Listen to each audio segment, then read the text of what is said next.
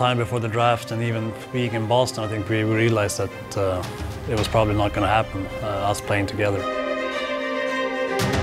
I would normally announce who has the first selection, but we have 3 trades to announce. The last moments before the draft, we heard that the Canucks had pulled it off. The Vancouver Canucks are very proud to select Daniel and Henrik Sedin. Scores! Daniel Sedin's first National Hockey League goal! Behind the net to Daniel, coming out front, Henrik scores!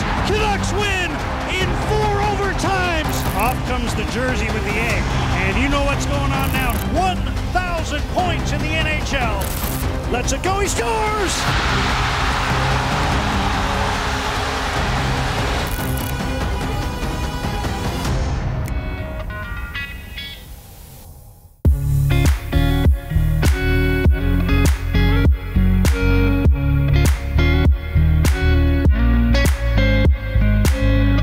We left on our terms.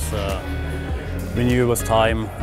We had kids in the age where they're so fun to be around. Like any other job, you miss the camaraderie, you miss the teammates, training staff, coaches you had, all that. Playoffs for sure. Whenever they make the playoffs, you're gonna miss that. And that's gonna be tough to watch, not being out there for a playoff game. The way things ended with the last couple of games, that was the perfect way to leave.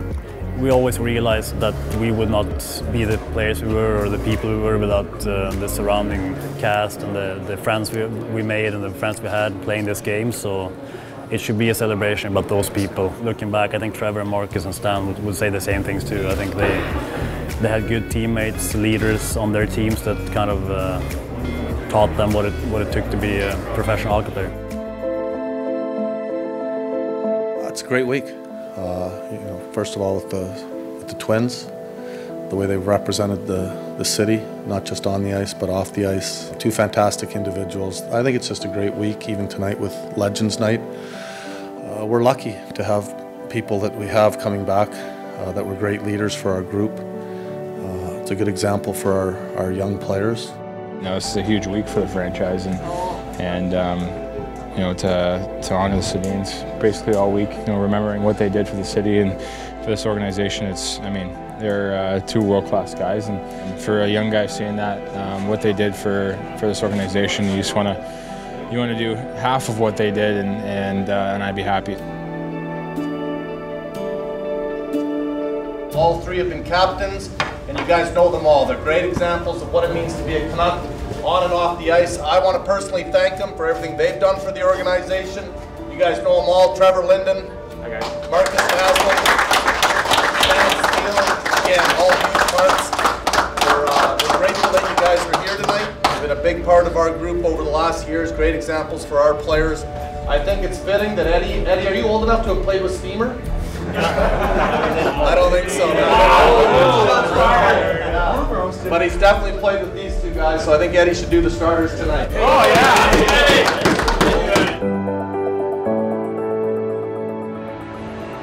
Please welcome number 12, the Steamer, over 40 years with the Canucks, Stan Smeel.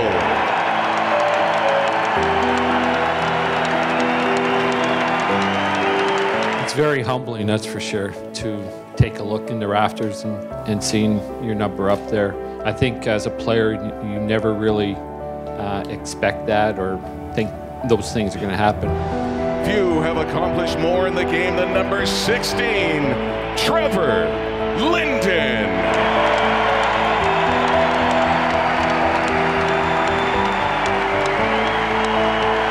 For myself, certainly there were players that had more talent than I did and had bigger stats than I did, but it meant a lot to me because of, I believe it was due to the contribution that I made to this city and this province. He's from the same hometown as Daniel and Henrik and was their first captain, number 19, Marcus Naslund. Being connected with Stan, Trevor, Henrik and Daniel and Pavel, it means a lot because they're not only quality players but people. Hello, Canuck fans. Having my jersey retired with the Stan, Trevor, Marcus, and soon Sedin's is one of the greatest honors of my life. I was hoping to be there to celebrate with you. Unfortunately, cannot be in Vancouver for the ceremony, but I wanted to let you know how much the fans, the city, and the Canucks mean to me.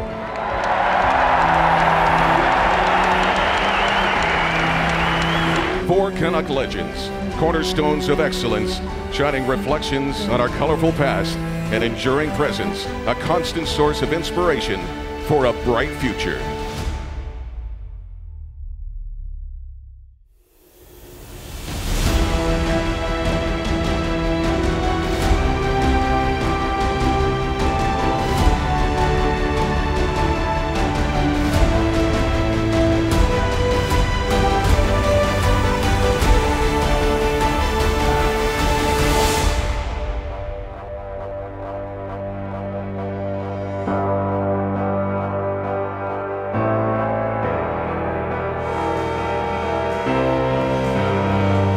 Corner for Miller. McEwen scores! Here's Miller. Will he shoot it this time? Yes, he will. Blocked. Hughes gets it. Pettersson in front, tipped in. Brandon Sutter. Josi has Sissons in front. There's the pass. Another remarkable save by Jacob Markstrom.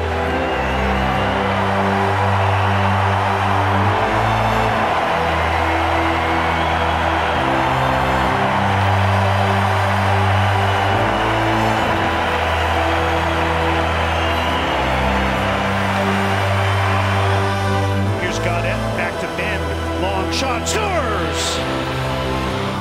Pass to Edler, one-timer, deflected, in! To the goal line, Bonino, hooked one across, Jornkrok, stopped by Markstrom. Here's Hughes, long wrist shot, deflected in off Miller. Virtanen, wrist shot, scores!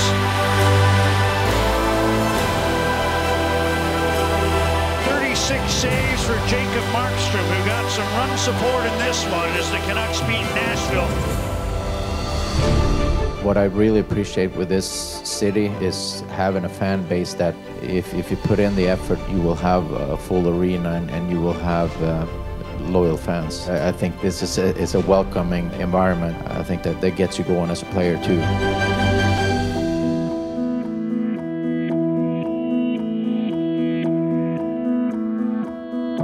Pretty tough to play against them. I mean, the chemistry they had together, the way they cycled the puck and protected the puck.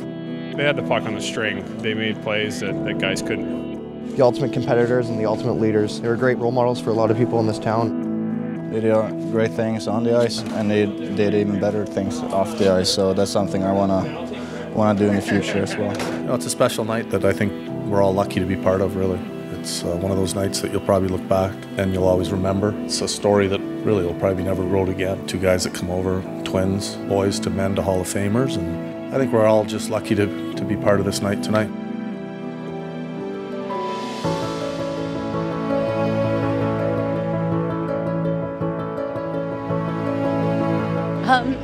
Sorry, I'm a little starstruck. I really love the Sedins.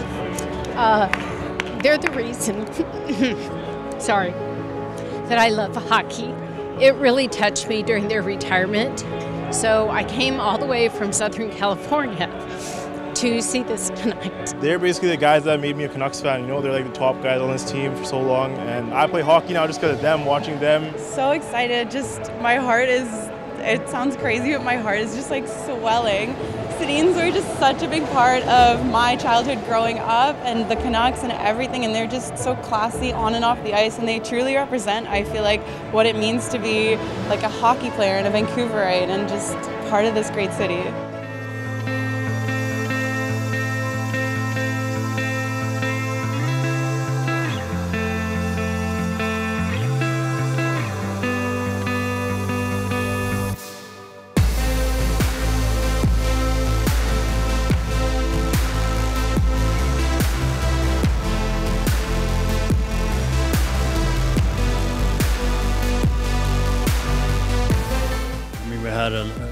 Lots of great support from management and coaches and former players, so we wanted them all to be here, and we're happy they all came. We had a few more names on the list, but it's you gotta keep it to a certain number. But we felt like these were the guys that meant the most. So it was great to see them there. Like there was never any hesitation of saying yes. Everyone we asked was told us right away that they were going to be here, and that's something we'll always remember.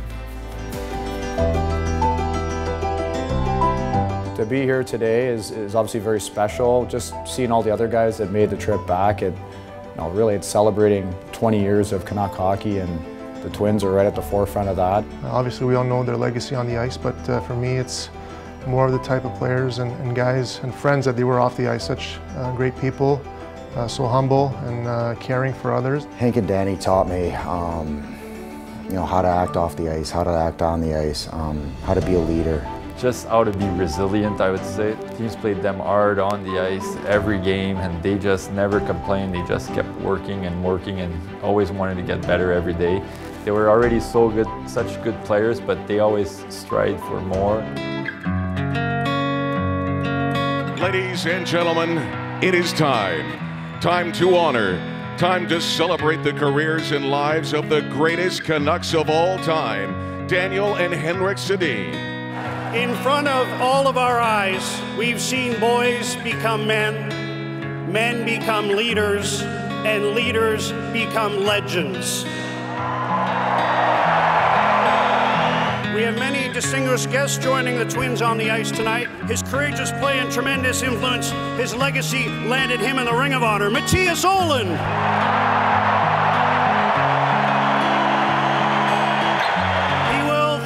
Be remembered for the stanchion goal. Welcome back, Kevin Bieksa.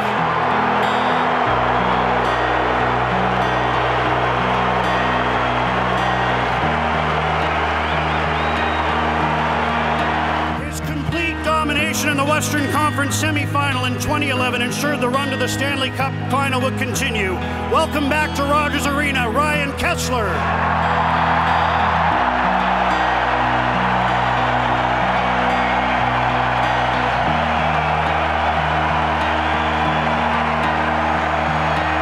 I was nervous before, and to get that ovation not once but twice gave me goosebumps, and still does just talking about it. Feels like I'm ready to move on to my next chapter now, right?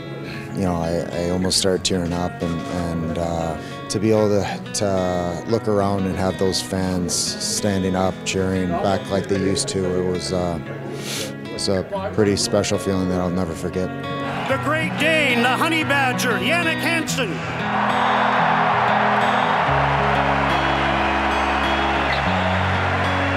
The guy who slayed the dragon, the most recent inductee into the Ring of Honor, Alex Burrows.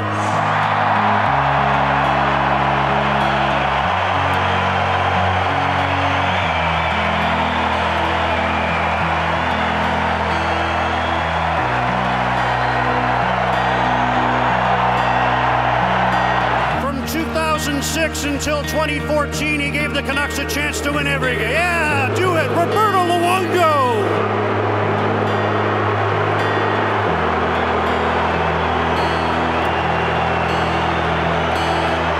Gives me chills every time. It still gives us great feelings, great emotions to be recognized by the fans and getting standing ovations. They are, simply put, the two greatest Canucks of all time. Please welcome Daniel and Henrik Sedin.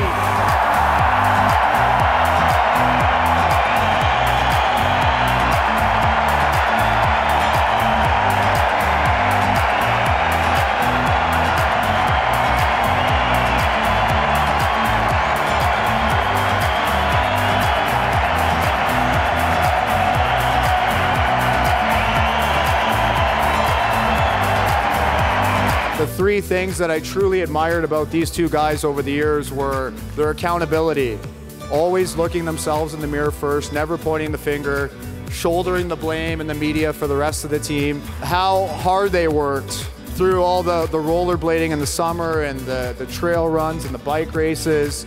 They put themselves in a position where they were always the second and third best conditioned guys on the team.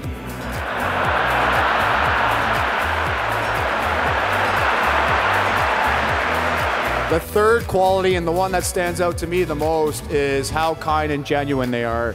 and how they treated everybody around them. If you've ever run into them before around the city in a coffee shop or a hockey arena or IKEA, you know what I'm talking about. These aren't jokes. And there's a Sedin culture to this organization, and I've already seen them pass it along to Petey and to Quinn and to Brock, and they'll pass it along to the next generation of core players. In 20 years, there will still be a Sedin flavor to this organization and a Sedin culture in that dressing room. We love you guys, and there's no one more deserving of this honor. Skål.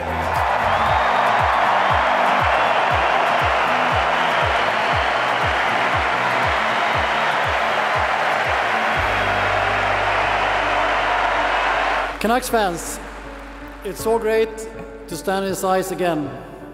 Being part of the Canucks family has been the best period of our lives. Our first game was October 5th, 2000 in Philadelphia. And 39 games later, we're receiving the biggest honor we could ever imagine.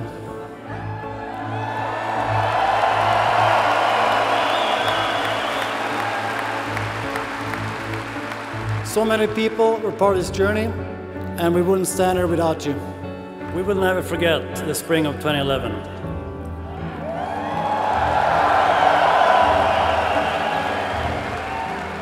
It didn't end the way we wanted to, but to get a chance to play Game 7 of the Stanley Cup Finals was the highlight of our careers.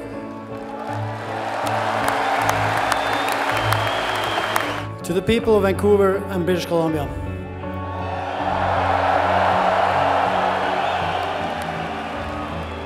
we came here in 1999, and it felt like home from day one. We want to thank you for how you treated us and our families. To play in front of you has truly been an honor, and nothing we've ever taken for granted. To the best fans in the league, we will now join you in cheering for this team when they go for the Stanley Cup. Thank you so much.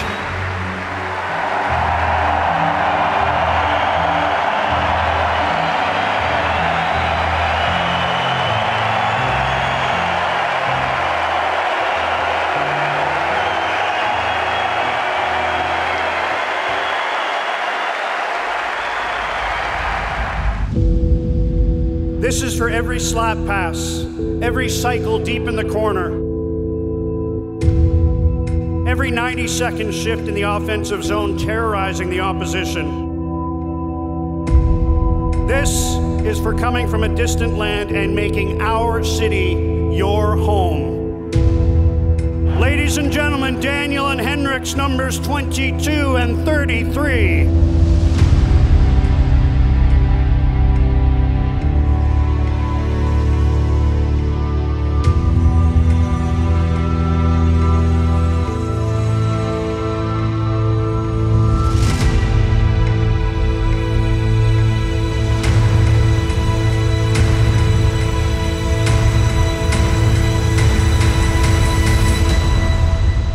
It's been an emotional day, but when you see the banner go up and hit the roof, it's pretty amazing.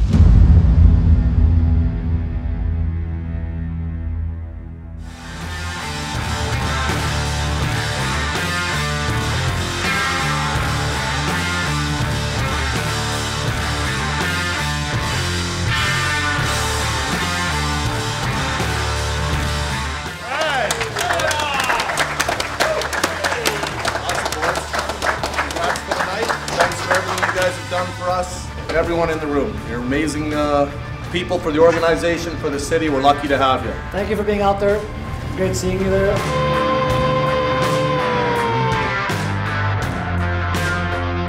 JT Miller to the goal line, centered, Horvat scores! Quick start for the Hawks, nothing to show for it, and another save by Markstrom. Here's Kane shooting, kicked out by Markstrom. Sutter centers, Roussel, Gaudette scores!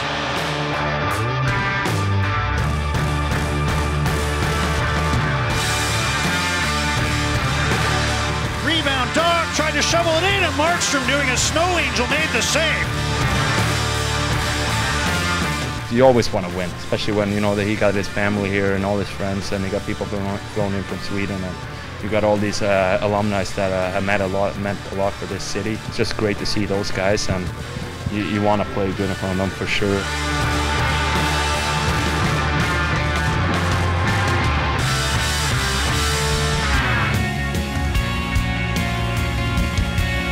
Since day one when we came here, we said it before, it was ingrained in us that when you are a Canuck, you spend hours in the community and you try to do whatever you can. So that started way before we came here.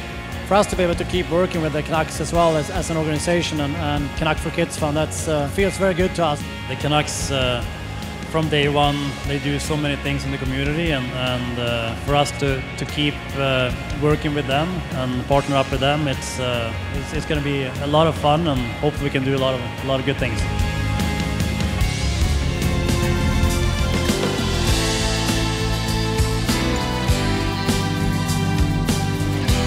In a week where we have heard from hockey royalty, celebrated the legends, family, teammates, and those that influenced the Sedins, we conclude with some very special guests who Daniel and Henrik Sedin have profoundly influenced and brought hope and happiness to.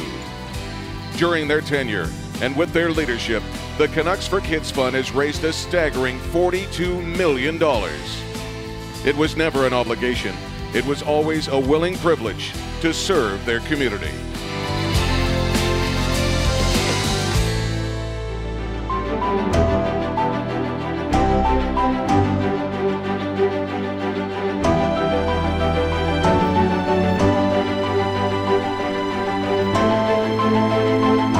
The thing that I took away from them the most is they're always even keel, so no matter what happened, they didn't get too high or too low. So it was important for me to learn that from them, that you know, you always have to stay even keel, because if your emotions get the best of you, then it can affect your game.